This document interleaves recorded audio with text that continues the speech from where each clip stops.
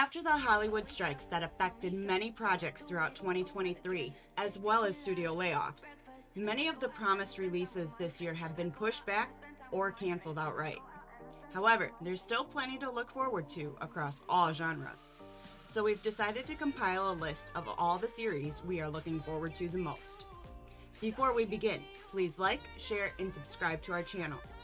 At no cost to you, every new sub helps us achieve our goal and keeps us motivated to create new content. We've also officially launched our merch store, linked in the description, so be sure to check that out. We thank you for your support.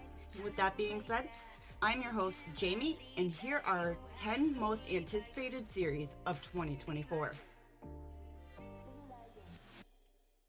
Number 1, Cobra Kai Season 6. The final season in the epic continuation of the Karate Kid franchise is coming to a close, and funny enough, kicking off a new series of Karate Kid films, which is said to also being released sometime this year. The last we saw on the show was Johnny and Daniel merging their students to create a new school, Miyagi Fang, and take on the Cobra Kai for a final time in a massive tournament. Whoever comes out on top, the other school must close. And I'm just spitballing here, but I'm gonna assume that since it's the final season of the series, it will be Cobra Kai that closes its doors. Then, I assume the kids will go on to possibly participate in an international tourney, or maybe even as the American team for Olympic martial arts competition. I'm also hoping to get a cameo from Hilary Swank, as she is the only mainline character who has not made an appearance. And it would be kind of cool if she saw the name Miyagi and the style Miyagi-Do on TV and came to see it in person to honor her former master. The show is confirmed to be 10 episodes in length and released sometime in 2024. So here's hoping we get a definitive date soon. Number 2, Stranger Things Season 5. After an epic, record-breaking Season 4 that introduced us finally to the overarching series villain, Venka, and even saw a few deaths along the way, the core group feels both closer and more broken than ever as they enter early adulthood and get ready to face the biggest threat ever. It also has a bittersweet overtone as this will be the final season, so we will be saying goodbye to all these characters, whether they survive the events of the show or not. We are also getting a new addition to the cast in the form of Linda Hamilton of Terminator fame, playing an undisclosed role. I'm curious if, since the ending of Season 4 saw a giant rift opening up over Hawkins and basically swallowing up the town, if the show will expand its locations and become more like a statewide catastrophe, then I could possibly see Linda Hamilton playing some kind of senator or government official who intercedes to put a stop to this disaster. Now, unfortunately, due to the strikes, filming was put on hold, so their targeted date of late 2024 might not stay. But if they say split the season into 2 parts like they did with Season 4, then we could possibly get at least 5 episodes around late fall, early winter. Number 3, Avatar: The Last Airbender. Based on the amazing cartoon show from Nickelodeon, there have been a few attempts to bring this to the realm of live action, including a dismal offering by M. Night Shyamalan, despised by both fans and critics alike. However, this one has, or at least had, promise, as the original creators were on board working with the scriptwriters and directors to craft a faithful adaptation. Then they departed the series, citing creative differences, and that has me a little worried. After the trailer dropped, I wasn't too impressed either. They went from whitewashing the entire cast to now replacing them with all Asian actors. Even though in the series itself, the different nations are supposed to represent different cultures from all over the world, including the Inuit people as the Water Tribes, and the Americas as the Earth Kingdom, but I digress. It's about the story and the acting. That's what's truly important. Which brings me to my next point. The fighting looks absolutely amazing. The people perform the various martial art styles fluidly, using their elemental abilities in ways that look realistic and not awkward like they did in M. Night's film. But the dialogue leaves something to be desired. It's very flat and almost kind of cheesy. None of the charm that the original series had, or the humor. Either way, it definitely has my curiosity, and I can't wait till February 22nd when it releases on Netflix. Number 4, Fallout. Now, I've been a fan of Fallout since I first wandered into the Capital Wasteland all the way back in 2008. And ever since then, I have gone back to play the originals, and even the spin-offs. And roughly around 2014, I found myself penning a script idea for a possible TV series set in this glorious universe. Never did I imagine that one day, someone who had the same idea would have the ability to make this a reality. When I first saw the set photos, I was a bit alarmed. It didn't look great, and there was absolutely no plot details. So I thought, well, this could end up just being another generic show with a dumbed down plot that just happens to use the franchise's name for clout. Kinda like Halo did. But then, the trailer dropped, and they nailed the mood, the music, and even the quirkiness of the characters. And I'll admit, I'm hooked. I can't wait. Sure, this could end up being exactly the kind of clustermuck that plagues many of Prime's shows.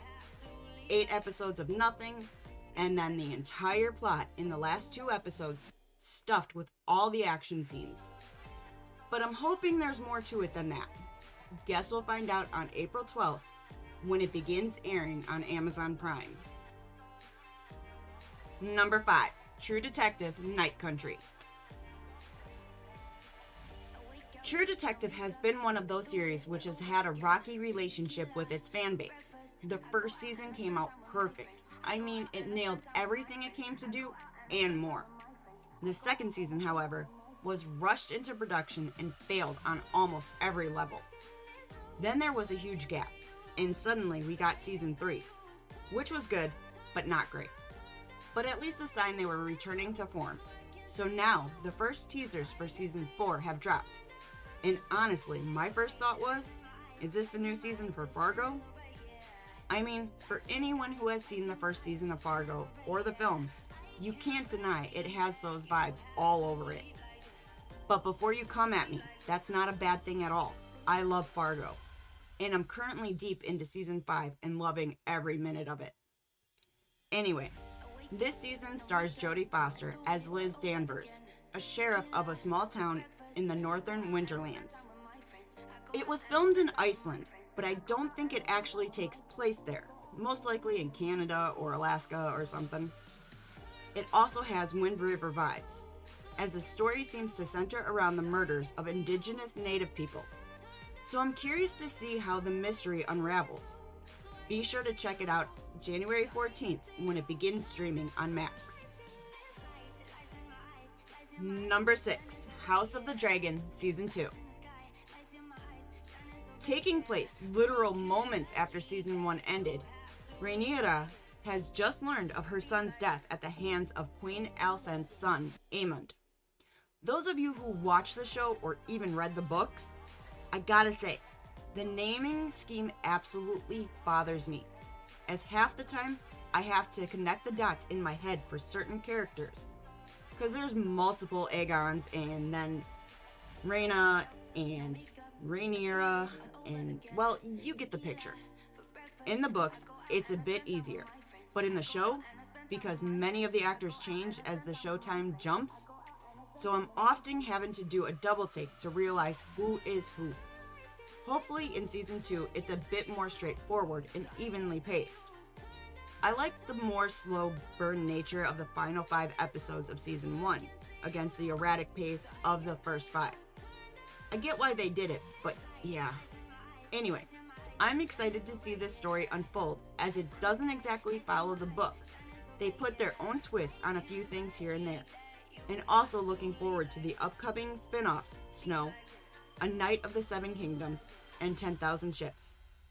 Sadly, Blood Moon was canceled before it could take off, a series set 10,000 years before the events of Game of Thrones, showing us the first men and their adventures establishing the realm.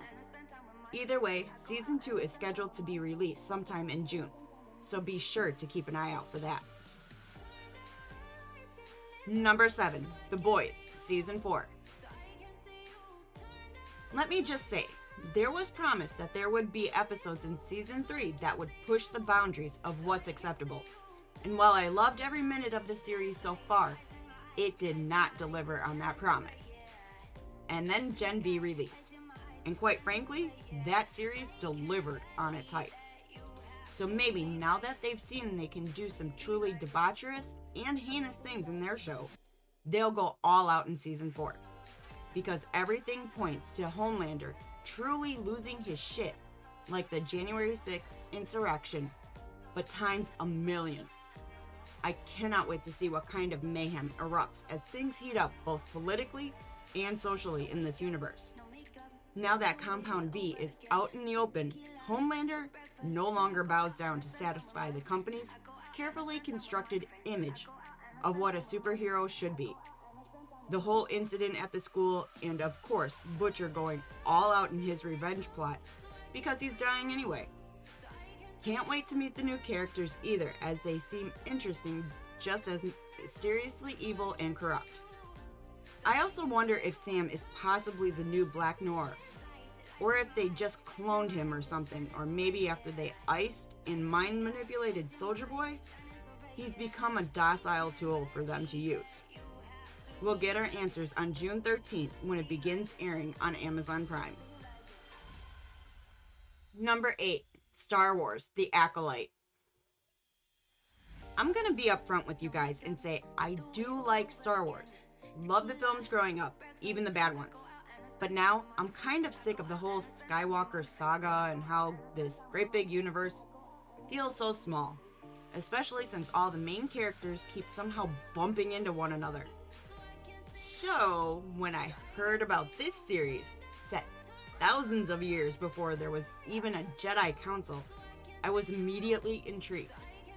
I kept my hype in check though, as often a bunch of these kinds of shows get announced and then quietly get canceled so they can focus on carefully audience testing works and whatnot. Now, as of current information, the plot has changed to being set around the time of the collapse of the High Republic, approximately 100 years before the events of The Phantom Menace. So it's still pre-Skywalker days, but not as ancient as was initially pitched. It follows a former Padawan who joins her master to investigate a series of crimes, which eventually lead to some sinister discoveries. Obviously, those discoveries will most likely be the Sith, possibly involving Palatine's master, Darth Plagueis, or someone before him. Most of the information is being kept hush-hush, of course. Unfortunately, there's no official release date outside of mid-2024, but a trailer is said to drop on Star Wars Day, so be sure to look out for that. Number 9, The Penguin. Those of you who enjoyed Matt Reeves' The Batman can rejoice, as a spin-off series set in that universe is heading to Max pretty soon. It follows Colin Farrell's portrayal of Oswald Cobblepot, aka the Penguin, and takes place roughly 1 week after the flooding of Gotham City at the end of the film. The series will consist of 8 episodes, and from what I've read, I'm assuming it's going to depict his rise as one of the central crime lord figures in Gotham City, since Maroni and Falcon crime families are basically things of the past now. There's rumors we will see introduction to other minor crime bosses, such as Raymond Sionis, aka Black Mask, and even Bane and Hush. So I'm curious to see how this all unfolds. The events of the show are said to set up the plot for Batman 2, which I think is scheduled to come out sometime in 2025. No official release date has been given outside of late 2024, so expect a trailer sometime in spring at the earliest. Number 10, Shogun. Based on the best-selling, award-winning book series Shogun, this show looks absolutely amazing. It has an incredible cast, downright mind-blowing locations and set designs, and some of the most epic-looking fight scenes for fans of samurai stories and other tales from Japanese history. They originally adapted the novel back in 1980, starring Richard Chamberlain and Toshiro Mifune, as it was pretty glorious then. But it also had to leave out a lot of what made the source material so great, which is why I think this new FX series will certainly blow me away. Consisting of 10 episodes, each one a little over an hour in length, it is definitely going to be a long and detailed exploration of the characters, and I can't wait for February 27th when the show officially begins airing on Hulu. Thanks for checking out the video. What series are you looking forward to the most? Let us know in the comments. If you enjoyed the video, please like, share, and subscribe to our channel. Don't forget to hit that bell icon to stay up to date with our latest releases. You can reach out to us on Twitter or X @StudiosFat, or chat with us on Discord, linked in the description. We've also recently launched our very own merch store, so be sure to check that out, also linked below. I've been your host, Jamie. Nothing like the winter season to binge some good shows and have fun.